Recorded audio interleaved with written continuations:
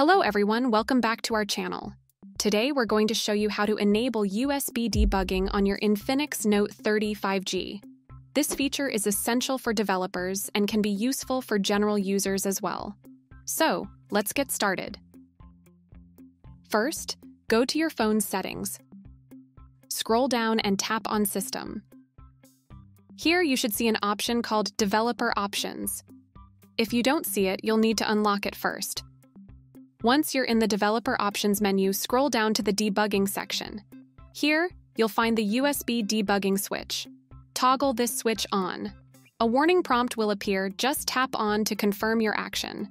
When enabled, debug mode will automatically activate when the USB is connected.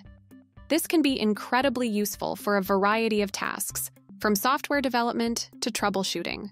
And there you have it.